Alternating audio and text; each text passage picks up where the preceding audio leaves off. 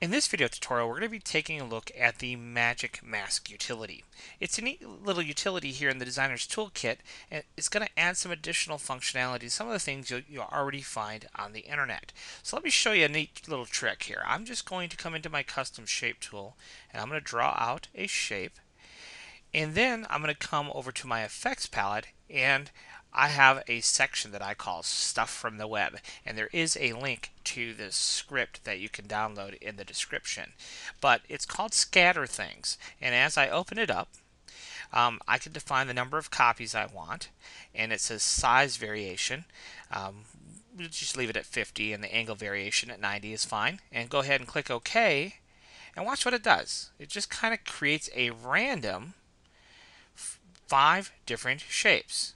So I'm going to come over to my layers palette, and just to kind of help differentiate the shapes a little bit, I'm just going to change the color of a couple of them here so we can see things a little bit more clearly as we move our shapes about.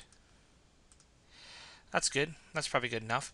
And then what we can do is, once we've kind of created this scattering of shapes here, we can just kind of move things around until we create a pleasing arrangement. And of course, we can resize a shape if we need to, if one's a little bit too big. But it does kind of create an interesting effect that we can use to kind of create a very quick collage using all kinds of different shapes. So it's kind of a fun little thing to do. So kind of what we did with the Magic Mask utility is we kind of took it to the next level, so to speak. So let's go ahead and create a new layer here and delete that last shape. Let's go into, we have some masks that we created.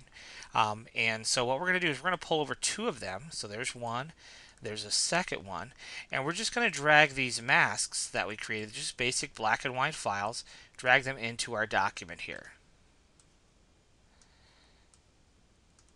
Okay, and then we can go about using that scatter things again. So again, what we're going to do is we're going to come back over here and choose scatter things, and let's do 3 copies of each, size variation of 30, and an angle variation of 46, whatever you want, and click OK. And let's see what our results are.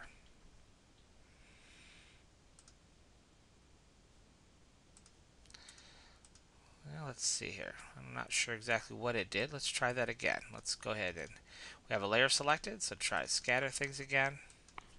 3 copies. There it goes. Now it's doing something.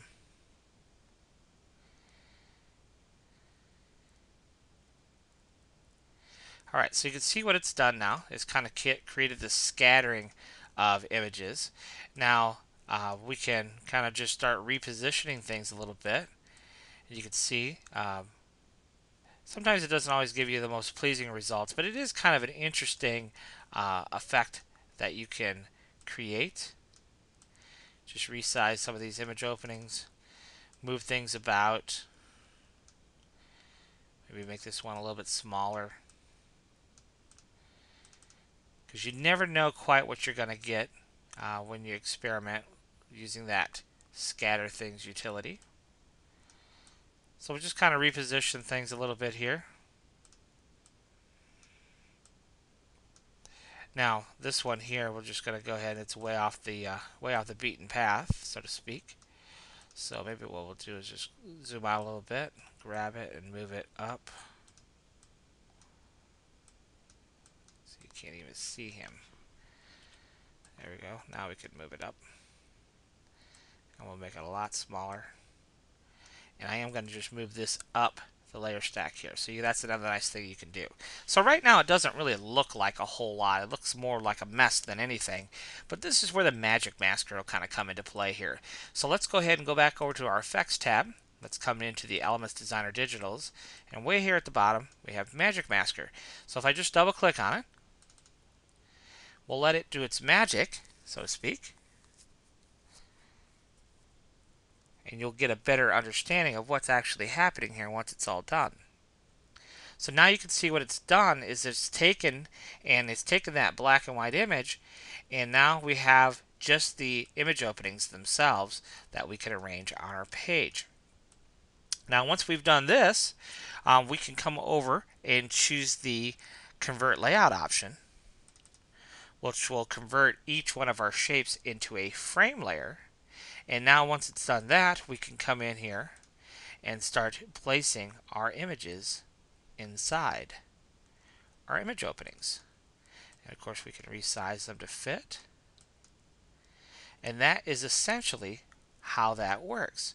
So in combination with scatter things and that create frame layer option, you can create a really interesting collage without a lot of work. So we'll go back in here, come all the way down, and we're just going to add a layer here and fill our background layer.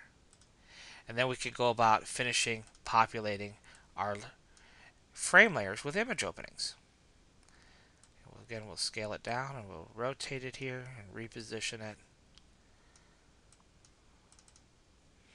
And you just keep going till the whole collage is filled. So I think you're going to have a lot of fun experimenting with that magic masker. And then the nice thing is there's lots and lots of these black and white masks available on the internet for download. So you just have to download them and experiment with them and experiment with that scatter things to see what kind of pleasing results you can get.